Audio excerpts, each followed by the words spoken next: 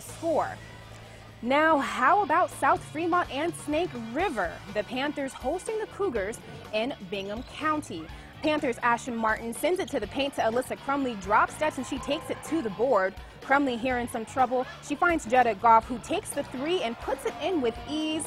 Kelsey Higginson brings it down the court, sends it to Carly Rowe, who bounces it to Crumley, and she has the open layup. Score is Panthers 23-5.